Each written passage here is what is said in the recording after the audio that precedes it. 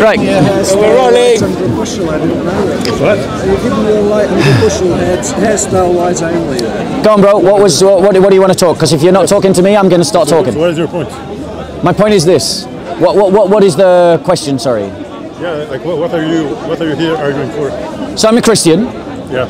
And I believe that in Jesus Christ is the truth that the world needs. It's the truth that you need. It's the truth that I need.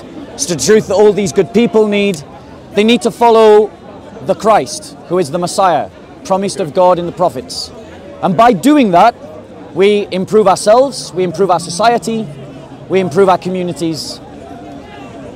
We're on the truth because we have a moral obligation to be on the truth. So are you trying to abolish other religions in this country? Yeah, I believe that other religions, including yours, if you're not a Christian already, should convert to the Christian faith.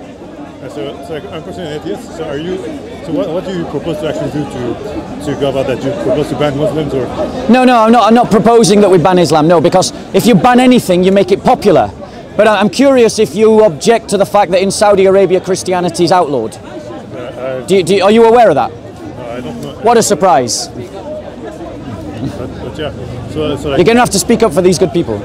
Yeah, so like, what are you? So what are your plans to change how things are? Well, I think that we have to start with ourselves. Yeah. We have to. Let me ask you this question: do you think that we should oppose? Is there a bit of a German twang to your accent? No. Where's your accent from? French.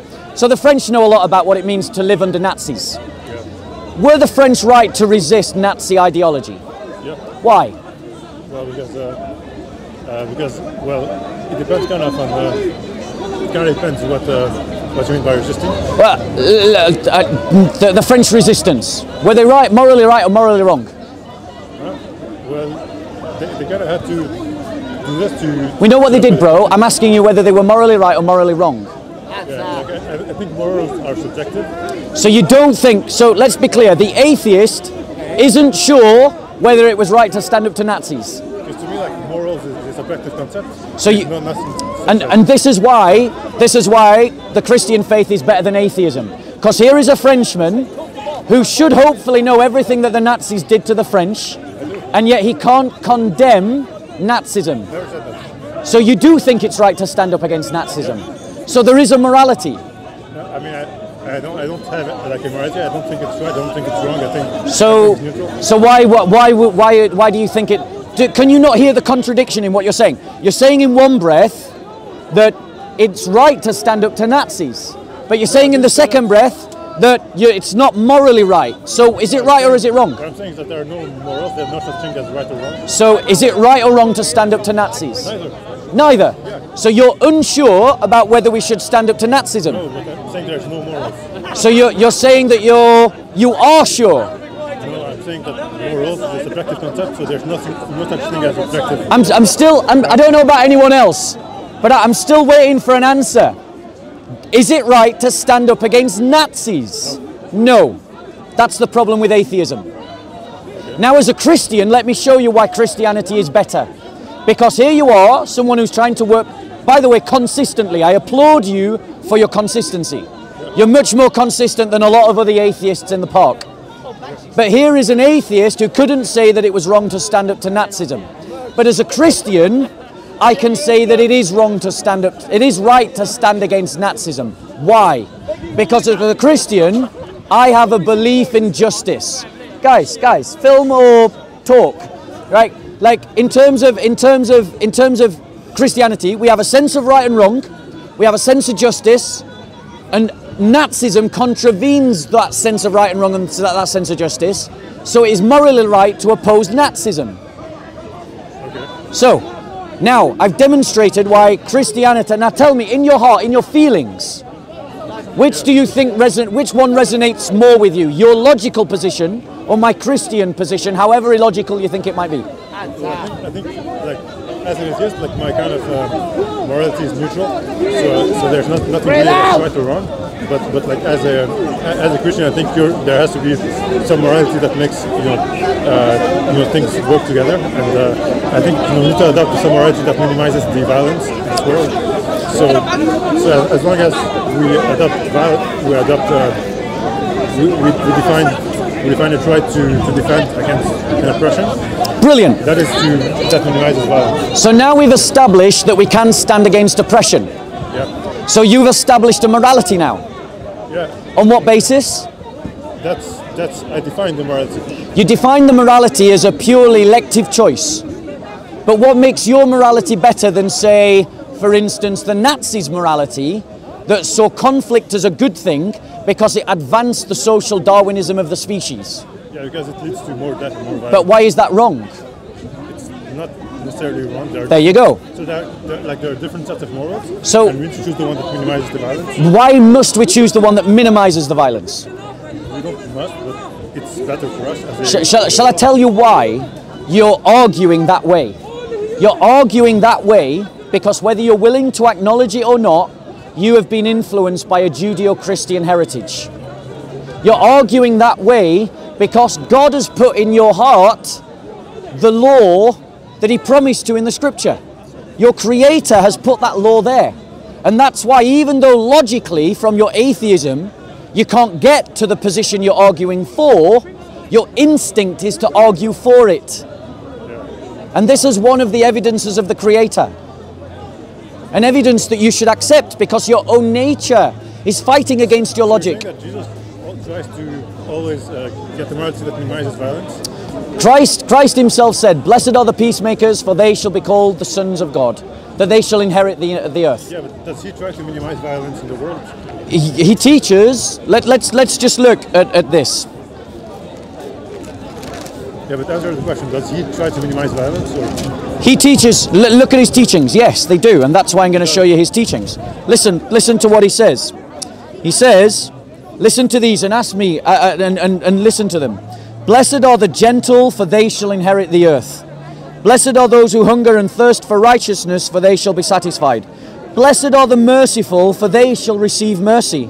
Blessed are the pure in heart, for they shall see God. Blessed are the peacemakers, for they shall be called the sons of God." I see. So like those are like examples for These are the characters. These are the characters that the kind of characterization of the kingdom community, the Christian community. Yeah, I see. Like that in itself does not prove that he's trying to minimize violence in the world. Well, for example, take homosexuals. What about it? Yeah, so like he condemns homosexuality. He does. And yeah, Do you show me where he teaches violence against homosexuals? I'm not sure. Does he? He doesn't. Doesn't? It doesn't. What he does affirm, though, is that homosexuals are made in the image of God, which means that they have a dignity that is independent of their sexuality. Yeah. You have a dignity because you're made in the image of God that is independent of your religion. I have a dignity that is made in the image of God that is independent of my politics. This is Christian teaching. This kind of equality that we all have independent of any other factor, you were born with it, is a gift from God. Now tell me, does atheism, a truly atheistic logic, does that accredit human beings with that kind of dignity? Didn't get the question. So I have just explained how Christian teaching gives each person essential dignity, independent of every other factor. You're born with it. You're born with it. It's a gift from God. No one gave it to you. No one can take it away. You can take it. You cannot live up to it. You can live below that dignity. Yeah? But from atheism, from a truly atheistic point of view, can you affirm my dignity? Like dignity, well, it's up to you if you want to be it. Dignity is the sense that there is something intrinsically beautiful and noble about you that should not be trespassed unless there is a good reason to do so. Yeah, well, I affirm your dignity. Based on what? Based on what? Because in a way I'm trying to minimize violence in the world, and if you give to each person an infinite value. So you're not basing it on anything then? What are you basing it on? So I think dignity. So like if the goal is to eventually minimize violence on this planet, then giving you dignity and giving each person dignity. But you haven't answered my question. You've said that you affirm that I have dignity, but you haven't explained why I have dignity. Because I would like each person to have dignity. So you're saying treat other people like you want to be treated. Yeah. You're appealing to the teachings of Jesus. That's what Jesus taught. He said, do unto others as you would have done unto you. Love your neighbor as you love yourself. So you're appealing to the laws of God. And you're appealing to the laws of God because God wrote them on your heart. And this is an evidence of the Creator. So once again, your heart is calling you to your Creator. Do you agree that we have a moral obligation to stand on the truth? Depends on what do you mean by stand on the truth? Do you believe there is such a thing as truth? Yeah. Right. If there is such a thing as truth, yeah? If there is such a thing as truth, you've already abandoned atheism. Because truth corresponds to reality. And atheism denies the concept of truth. Because if atheism is true, we are nothing but the random chance correlation of atoms that have come together by pure chaos. Let me tell you what atheism is, that you are not convinced of any religion. I know what atheism teaches. But it doesn't mean that I know for sure that God doesn't exist. It means that I think there's a possibility that the Christian God exists, and there's a possibility that doesn't. But I don't have an argument that convinces me that. So you're an agnostic? Have you moved from being atheist to agnostic now? So I don't know that's the definition, but yeah. Agnostic means I'm not sure. Yeah. Atheist is I'm sure. Atheists are sure that God doesn't exist, and agnostic is I'm not sure. As in, I only believe what is objectively true. Brilliant. So do I. So, since we both believe in objective truth, let me give you an evidence. Let me give you an argument for the evidence of God. You're getting wound up, aren't you? He's like, he's wanting to burst in. The Platonist wants to jump in. So let me ask you this question. Would you agree that mathematics is a language by which we describe reality in physics? So mathematics, like the way it works is that we have some definitions, and then on top of that we build theories. Mathematics is a language of description. Do you agree? Sure. Do you agree that languages emerge from intelligence? Right. Are you aware that in physics we are discovering mathematics as opposed to using mathematics to explain the physics? Let me give you an example. The theories of Einstein, general relativity and special relativity. They posit physical objects. At the time that Einstein wrote those theories, they posited physical objects that we had no observation of. We then later observed them, which means that the maths was ahead of the observation, which means that the maths we were tapping into a code that was describing creation, long before we observed it. Yeah, that's because we established Einstein established a model, and then which was in consistency with observation. Brilliant. No, he tapped into a code that we were discovering in reality. Let those words settle in for you. Einstein tapped into a code that we discovered in reality.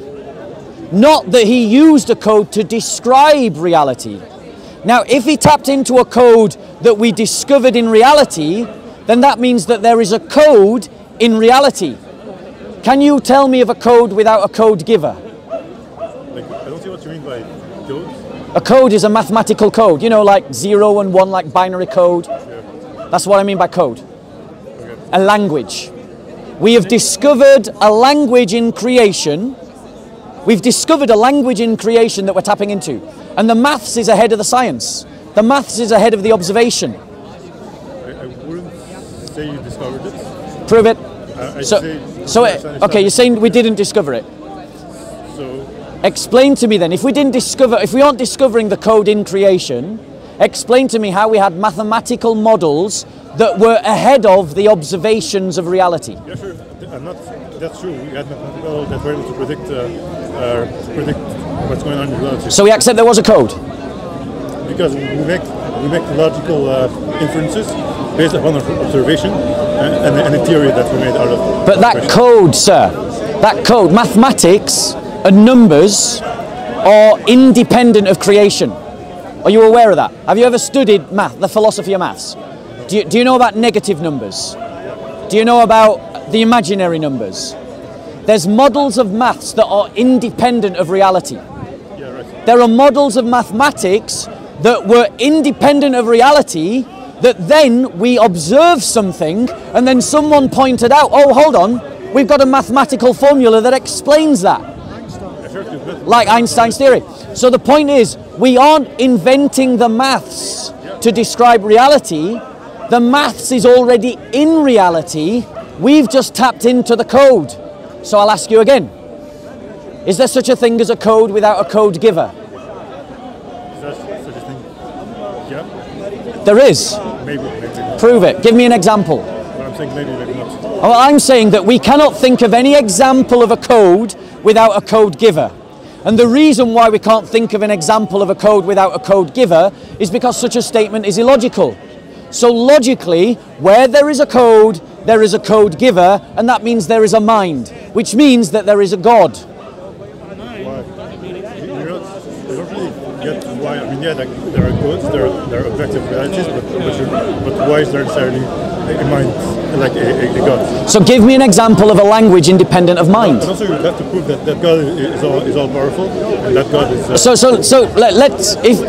Let's just, because you're not really addressing my first point, but let's address your point. If we accept as a truth that there is a code in creation that we're discovering, and that points to a code giver as the one behind the creation, I think that it is fair to ascribe to that code giver the idea of almighty, all-powerful. Because if that code giver is the one that gives the code and organizes the entirety of creation, I think it's fair to call him almighty. Why not just launch this? So like, it's like you, let's say you can create an artificial intelligence. Are you going to actually address the points that I'm making? No, I'm not addressing the points. You're not artificial intelligence. So here's the points that I'm making. One, there is a code that we are discovering in creation that is called physics. It's called mathematics. There's mathematical codes that we are finding in creation. We have mathematical models that are independent of observation. And then we have observations that match the mathematical models that we're building independent of observation. That means that we are not using the maths to explain the observation. The coding is there independent of our observation. And we are simply tapping into a code that is present in creation itself. And if that code is independent from our observation, then that means it is arising from a mind. No. Because, firstly, let's go back into what mathematics is. Do you know that mathematics is a language? Yeah. Right. Can you think of a language that doesn't arise from intellect? No, but doesn't mean that. No. Every observation of language is connected to intellect. Sorry, if I can't think of it, doesn't mean that it's not possible. Because I'm only human, so I can't really conceive such a language. But I thought you based your assumptions on what was true.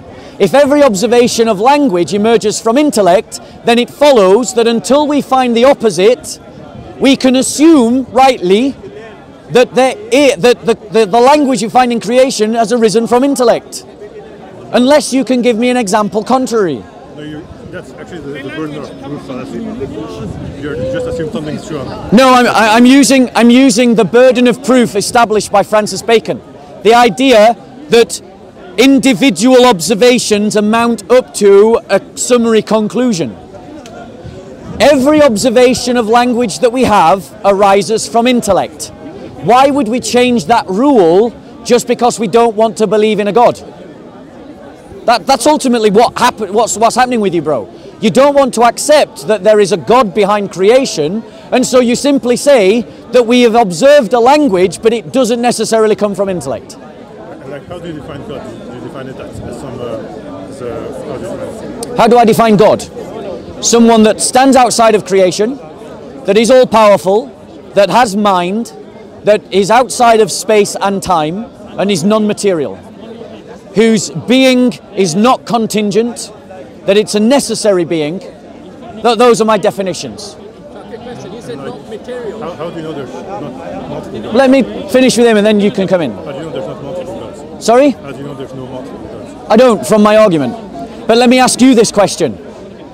I'm willing to concede there may be multiple gods because of the observation.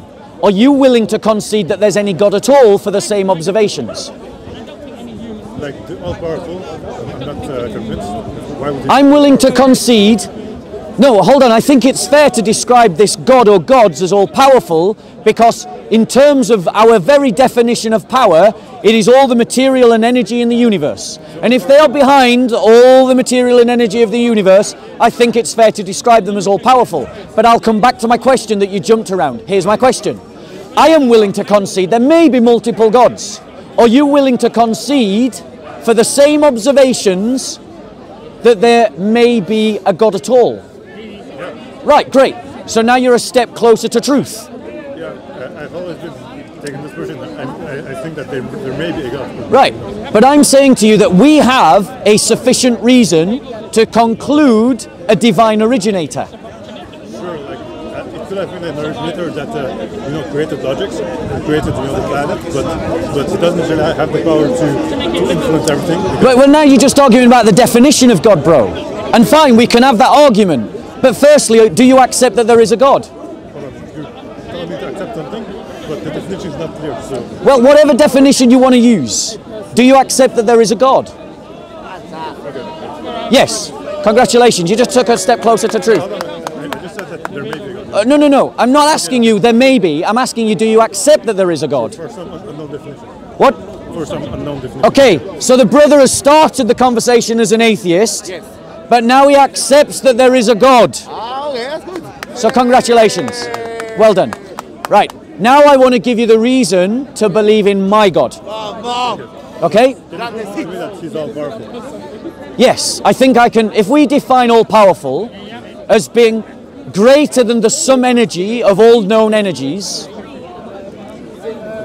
Greater than. No, all powerful means that he has the complete control of everything that's going on Earth and in the universe. Yes, I believe that. I believe that. Okay. So if you agree with me that the definition of all powerful means power greater than all other energies. Listen, he wants you to follow one Do you God. understand? Follow his one God, not anyone That's else. correct. He knows that already. He knows that already. We've already had an example of Islamic bad behavior. Here we're going to have it again. Talk shit all you want. There you go. Sorry. We're having a conversation. He doesn't want to talk to you. I don't want to talk. You're just going to have to tell him to go away. Yeah, he wants you to go away. Okay? So here's what I would like you to do. Because there's other talks that I want to have, right? I want you to go away and research this over this next week. Okay? Research the prophecies that talk about Jesus Christ in the Old Testament. Okay? Because what you will discover when you research those prophecies is that over the course of 1,000 years, independently, are you listening? Different people spoke about a coming figure. And this coming figure describes Jesus Christ. It describes where he was born. It describes the circumstances of his birth. It describes the circumstances of his life. It describes the circumstances of his death. And it describes the circumstances of him rising again. Now, one second. I want you to go away and to do this research. Because you owe it to yourself to know what you have disinherited yourself from. France was once called the daughter of the church. It has played a huge and fundamental part of the history of the church. It was the defender of the church. It was a contributor to Christian civilization. That is your heritage as a Frenchman. And when you disavowed Christianity, you didn't just drop a set of doctrines and beliefs. You dropped an entire heritage and culture and a way of life. I think that's there's actually a problem the world is that people define their religion based upon their heritage, and I think that shouldn't be the case. I think each person should decide upon independently of which. I agree. I agree. Son of terrorists will become terrorists because their heritage is terrorist. And indeed, we see Muslims become terrorists because Muhammad was a terrorist. So in terms of and France is experiencing that right now. How's that working out for you? So in terms of religion, you need to look, and I seriously want you to do this, please. Look at the prophecies talking about Christ and ask yourself, how over this great span of history did these people come together to describe one singular life? Because that is an evidence that this God that created the universe is involved in the universe he created. The God that you now accept exists has shown that he is interested in what happens in the world through the person of Jesus Christ. And the evidence for that is the prophecies over 1,000 years that describe one life. Bearing in mind, bro, a person can't control where he's born, how he's born, or how he dies. It's assuming you take as granted that the books are true.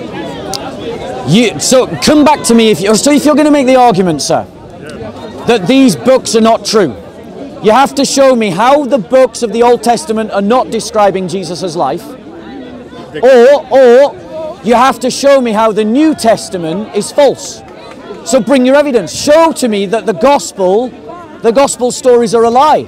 If you haven't got that evidence, then deal with the evidence that's in front of you, which is that Jesus Christ is the prophesied Messiah of the Old Testament. And that's where we started our conversation. When you asked me, what do I stand for? I stand for people like you coming to the knowledge of the Jewish Messiah, Jesus Christ, building your life on him, because when you do so, you won't follow the religion that is killing Frenchmen, you will follow the religion that defended France from those very armies. God bless you. So, any other questions before I go on to my next talk? So the kind of conversations I wanted to have today, I didn't manage to have. Have you become a Christian yet, bro? Have you become a Christian bit, bro? About the Ancient of Days. Yeah, brilliant. Let him do it.